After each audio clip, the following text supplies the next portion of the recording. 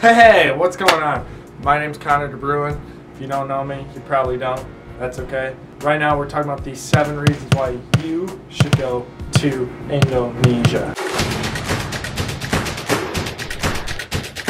Number 1, Bintang beer.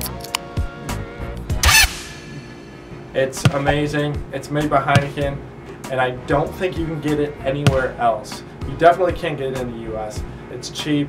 Bintang beer. It's good. 2, it's freaking paradise, people.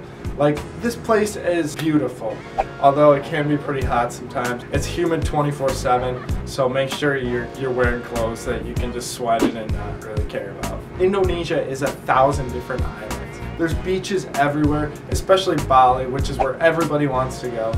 It's amazing. Number 3, the food here. The food here is crazy.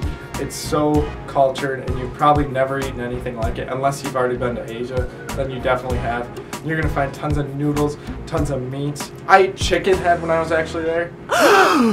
Yeah, chicken head. Yeah, it was definitely something.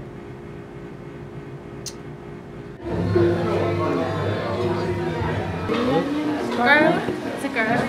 All you see when you're eating it is the shrieking scream of a chicken that was being cooked. But it did taste like chicken. I hope that doesn't scare you away. The food here is amazing.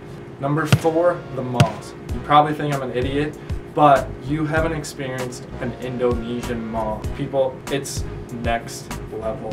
There are more than 170 malls in Jakarta itself. All the malls that I have been to in Indonesia are like the Mall of America. You'll find roller coasters. It's just insane. You have to experience it. Number 5, monkeys. Before I went to Indonesia, I thought it was going to be so awesome to go see these monkeys. Well, I hate monkeys now, but that looks attractive to a tourist or somebody that wants to come visit. I was like, oh, this is going to be awesome. The monkeys are going to play with me. I'm going to hold one. We're going to have a picture like with a monkey right here. It's going to be awesome. That's not how it goes.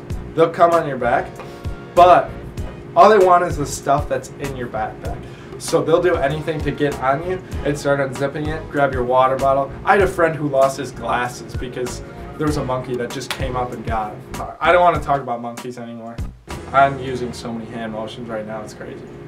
Number 6, cheap AF. It's cheap.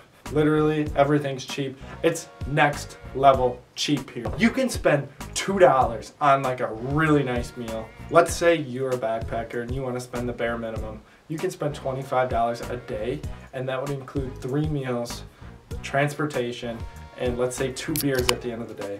All for 25 bucks. I bought like a fake fossil watch, not this one, different one, for like $2. That's probably not a good thing for me to do because I'm supporting, you know, people that make stuff like that. But hey, it's cool and it's cheap. The last one, number 7, it's a little cliche, but this place is so rich with culture. You have no idea. The people, the architecture, the clothing that everybody wears, it's batik. I have one. Here, I have one. I bought 3 of them and I'll probably never wear them again. Indonesia is the #1 Muslim country in the entire world. That wraps it up, guys. I hope that helps if you're interested in traveling there. If you like this video, hit the thumbs up. Leave me a comment, tell me I'm doing a decent job or a bad job. That's fine. Hit the subscribe button if you like this, because I'll be creating more content like this. Have an awesome day.